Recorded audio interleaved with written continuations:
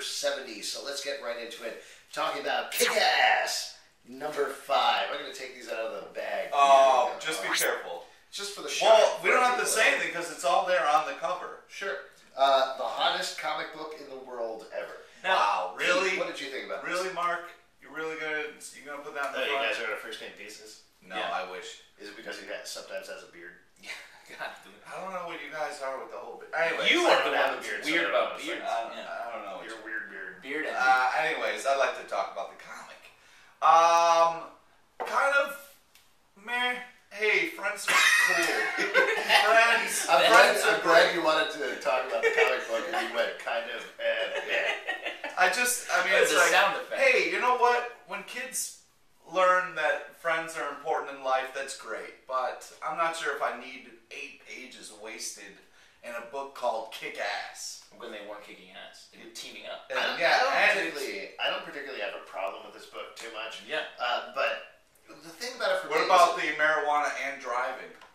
I think that's admirable. Yeah. Live hard. Chiba and driving are... Who calls it Chiba? Anybody? Nobody. This is another... What's starting to come through here is, I think it's Mark Miller's nihilist type thing going on, where he's like, nothing matters. Yeah. And because of that, none of this stuff matters. The main character of the book is the least essential character in the book. And it's a little frustrating for me, more than anything. It's all over the place. I feel like he's in the hospital, and he's not. He's at the comic book store, like, I want She-Hulk. And in this, you end up...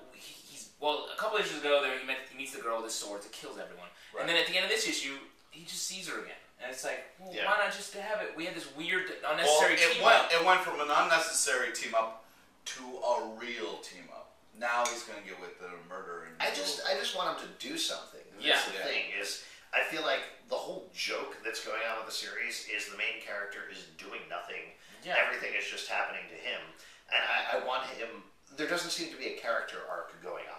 Yeah, and I don't even know when it can start, because he's the strongest character now is the girl with the swords, only because she's like, I do this, and the rest of them are just like, joking around. There's a lot of telling and not showing. Also, is another thing that's going on. It's, oh my God, everything is so popular, everything is so big. All this whole superhero thing is really blowing up. I hate that Mark Miller, I feel like, writes with such arrogance, especially in this book. And obviously on the cover, he's got the hottest comic book in the world ever. And I think that's the joke. He's building it up as this huge thing, and it's not huge. Yeah, but it's like the worst thing. I know. Would you say pick it up?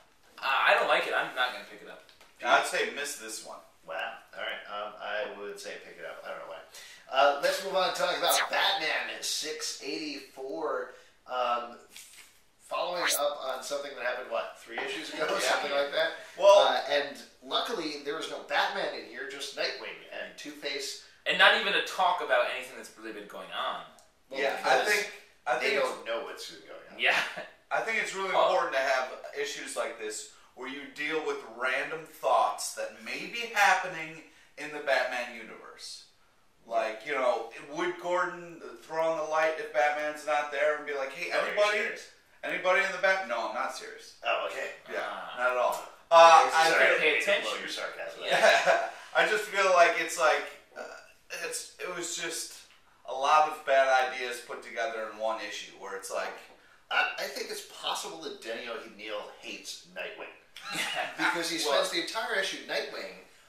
His character at this point is he's completely capable. Yeah. He knows what he's doing. What a compliment. Well, he is. He knows he's like a sub-Batman, but he's happy. Yeah. And this whole issue is Nightwing saying, oh man, I'm no Batman, I can't really solve this, and then people being like, well, you got Nightwing. Yeah, I know, everyone shits on Nightwing in this. I don't know. Awful. And even when he shows up, he's like, sorry guys, not Batman. I don't even like Nightwing, and I felt bad for it. Yeah. See, I like Nightwing, and I also kind of like the art in this. It's kind of that old-timey Art's style. interesting. I liked it. What did you think about the lady with the half-burned face that's wandering around Gotham? Yeah, that's the part that really bothered me, because I actually like the idea of someone masquerading as Two-Face, and that's a cool twist on it. This woman who has no purpose, besides she's like, Nightwing, there's trouble, thank you. My face was burned horribly. And then she just wanders around. She applauds a lot. Yeah, it's really weird. But she kind of narrates the story. It's all over the place. What was weird was the fake Two-Face. At first I was like, are they just drawing him really poorly? And I was like, oh, no, it's fake. Yeah, it's a fake. So you were fooled. I was fooled. That's good. Would you say pick this up? None. It's completely unessential.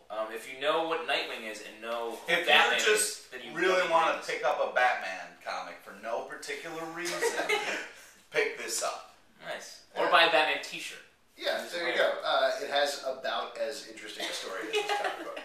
Let's move on and talk about Wolverine number 70, continuing the Old Man Logan storyline. We finally find out what happened to Wolverine, why he doesn't want to pop his claws. What bummed him out so much? What did you guys think about this issue?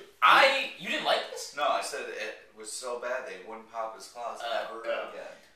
I think this arc is stupid. Everything goes by so fast. There's very little story. The art's very nice. I like Steve McNiven's art, but art is fantastic. It's always he's so brooding and everything. He's like, you want to know why?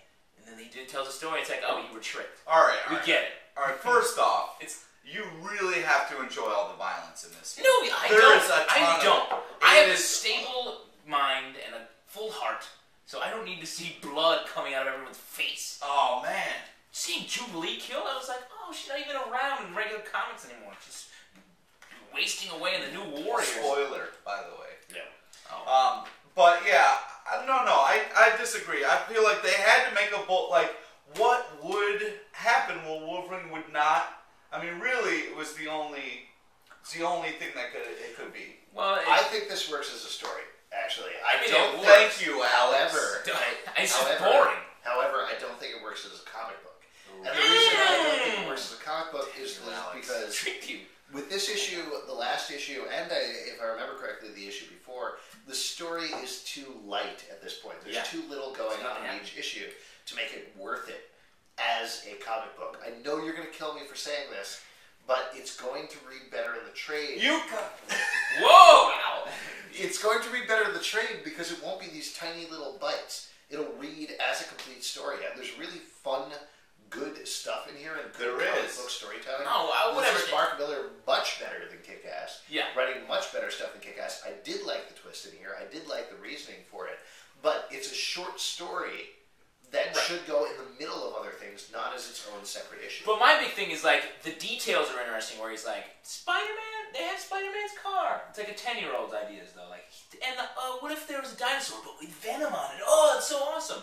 But there's no real character moves in the story to make it have any depth or any, real investment. Why can't a comic appeal to the 10-year-old in all of us? Why can't it doesn't. It feels like a 10-year-old wrote it. And I need something I can really pop my claws into and just hold. Oh, man. That was ridiculous. I don't know. I mean, you love it. I do love it. I just like the fact that it's creative, it's trying different things, whether or not it's always working, whatever. But I just feel like the Old Man Logan thing is a cool thing, and they're sticking to it so far. I mean, it's interesting. They're not giving up. No. I mean, he hasn't popped his claws. Forget that. I'd be really. Do you think he's not going to pop his claws? I would tip my hat to him if he didn't. The whole. Oh my God! He's totally going to pop his claws. He's going to keep my prediction. 2 more issues, he's going to be like, I can't do it. I just can't. How much longer is this arc? I have no 5 idea. issues, 6 issues, something. Is it a full 12? Yeah, I think so. Then And that's what Mark Miller told us the rest of the arc for Wolverine is. Wow, I hope you guys enjoyed that. I hope the camera didn't cut out in the middle of us describing it. There's no way. We have a tight production team. Sure do. We got a cameraman behind the camera and everything. Yeah, definitely. It's not just on a tripod. Hey, remember to, when you're ever doing a YouTube show, charge your batteries, folks. All right. If you have a question for us, you can write us at thecomicbookclub@yahoo.com. You can comment below, upload your video responses, send us a letter. Or nice courier. Send us a new battery pack. Or if you're ever near City on Tuesday, 8 o'clock at the pit, we'd love to see you. You do a comic book show. Yeah.